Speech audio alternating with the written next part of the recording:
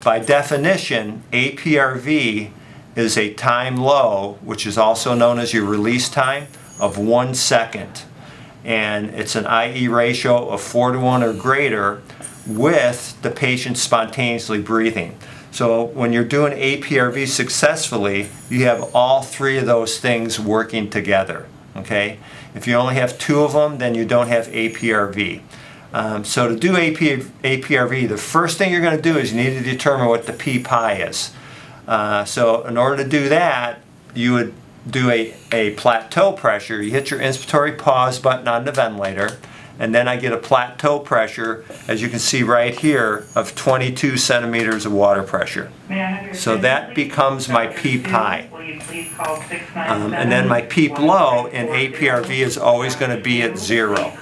Okay? So now to activate this, okay, make this all happen, I'm going to go vent setup. I'm going to change my mode to bi-level. I'm going to hit continue, and then I'm going to take my time low and I'm going to turn that down to 1 second.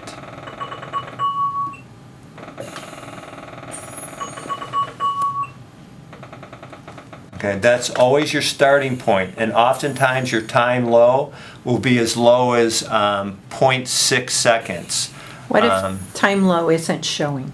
Okay, if time low is not showing, but rather time high, you have 3 locks right here that can be set. Okay, so right now what I have locked is my time low.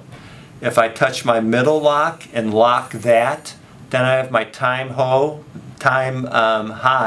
to time low ratio set.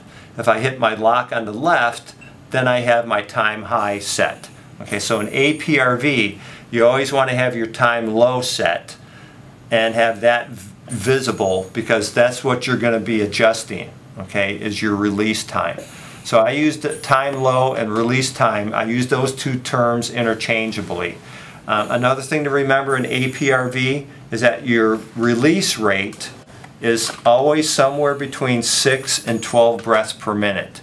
It's never any higher than 12, and usually not any lower than 6, at least when you first start a patient on APRV. Okay, so I have my plateau pressure was 22. I take my peep high, put it at 22. Take my peep low, put it at 0, and then I hit accept. So now I'm in bi-level. I've got a time low of 1 second. I've got an IE ratio, okay, of 4:1 or greater. It's actually showing 5:1. So I have 2 of my 3 criteria that need to be present for APRV. The only thing I don't have right now is spontaneously breathing patient. So with my test lung, I would just simulate some spontaneous breaths, and now I have APRV. Okay. So one thing I want you to notice, if you focus on the IE ratio, when your patient's breathing spontaneously, the IE ratio is no longer inverted. Okay, it's a normal IE ratio of 1 to 2 right now, and that's a result of your patient just being allowed to spontaneously breathe. Okay, so those spontaneous breaths help with ventilation, and they also activate the thoracic pump, which helps to decrease thoracic pressure and improve venous return back to the right side of your heart. So that's why it's important that you have a spontaneously breathing patient. Okay, so we have APRV set up. The second thing that I'm going to do now is I'm going to look at my time low, and I want to trap 25% of my expiratory flow. So right up here on my graphics, I see pressure time and I see flow time. I'm going to change it so that all I'm looking at is flow time. Okay, so I'm looking at flow time, so I'm going to look at end expiratory flow and compare it to peak expiratory flow. My peak expiratory flow, which is right here, is approximately about 70 liters per minute.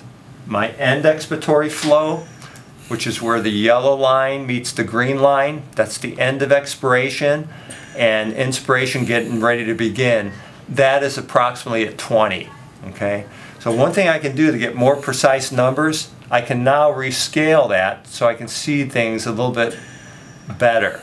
Okay, so here's my end expiratory flow. It looks like it's right at 20, and my peak expiratory flow looks like it's right at 70. So that is more than 25% that I'm trapping. Okay, APRV is a mode of ventilation where this air trapping, that gas trapping that you have occurring, helps with lung recruitment. So it's the only mode of ventilation really that I know of where you desire to trap gas. Okay, so let's say this is not 25%. Okay, say my end expiratory flow is at 10 liters per minute and I want to trap 25%, then I need to take my time low and decrease it. Okay, so I'm going to go in the opposite direction for a second just to show you. Okay, let's take my time low and we'll put it at 2 seconds. And then what we're going to do is we're going to look at these tracings again. Okay, so now I've got plenty of time for exhalation to occur. Time low is also my release time. My peak expiratory flow remains unchanged at 70. Now my end expiratory flow is at 10 liters per minute. Okay, so that is not 25% of gas that I'm trapping. I turn this down. Okay, to 1 second, that's my starting point, and I should get exactly what I got before. Okay. Wait here, okay, and there it is right there. Okay. So that's where we want to be. You want to trap 25 to 50% of your peak expiratory flow. And then the next thing you want to do is you can pressure support those spontaneous breaths that your patient is taking. Okay, you can do that either with pressure support, which is what's shown on the ventilator right now, or you can do it with tube compensation.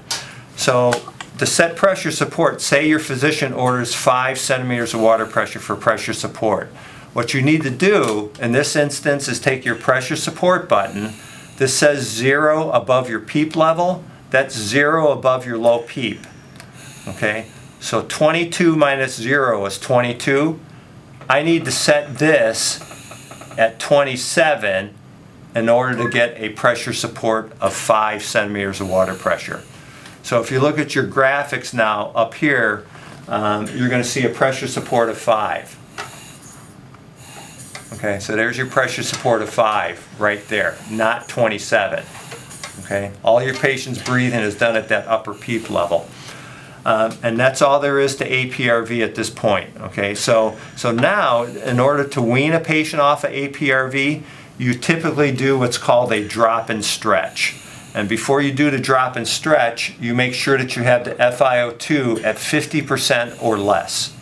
Okay, once you're down to 50% and you've got good oxygenation, then you're ready to do this drop and stretch. So what gets dropped is your PEEP high by 2 to 3 centimeters of water pressure. You lower your pressure support by the same amount, and then you want to stretch out the time high. Okay, so you want to stretch out the time high without interfering with your time low. The only way you can do that is by take your rate and then lower that by 1 breath per minute. Okay, so right here my time high is at 5 seconds. My time low is at 1 second.